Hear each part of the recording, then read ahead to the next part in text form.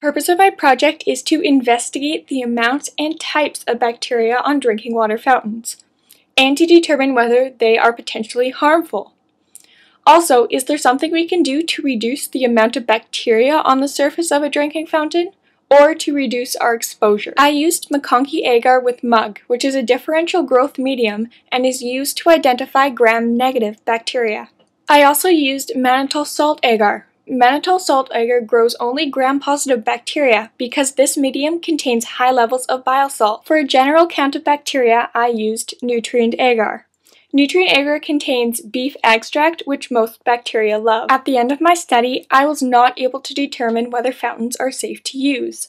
Currently, there is not a guideline specifying how much bacteria can be on a surface. I found that the bowl has the most bacterial colonies. The bowl has an average of 42.8 colonies per 3 square centimeters. The handle has an average of 9.8 colonies, and the spout has an average of 7.5 colonies. I found that fountains at sports centers had on average 66.3 colonies.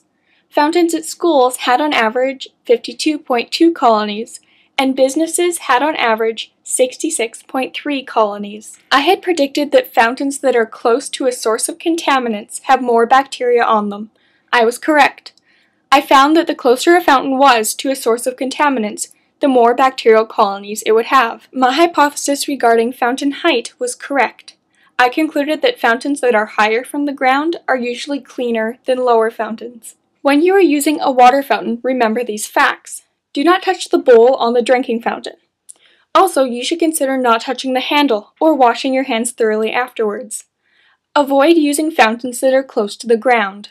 Watch out for trash cans, washrooms, or recycling bins near drinking fountains. With these facts, you can protect yourself from bacteria on drinking fountains.